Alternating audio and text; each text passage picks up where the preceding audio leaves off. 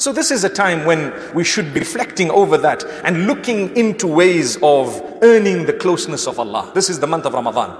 It is also known as the month of the Quran, primarily because Allah mentions the term Shahru Ramadan in the Quran, and with it He says it's the month of, He didn't say fasting in that particular verse.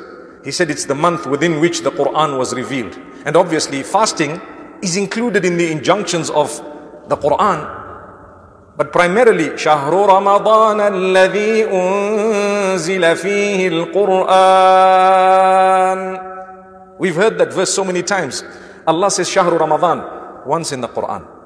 That's in Surah Al-Baqarah. And with it He says, it's the month within which I have revealed the Quran. My brothers, my sisters, give great importance to the Quran in this month. Read it. Make sure that you practice upon it. Make sure you try to understand it. Make sure you improve your connection with it. Make sure you have it close to you. Don't let a day pass without you having picked up the Quran or opened the app on your phone and attempted at least to read a verse or two.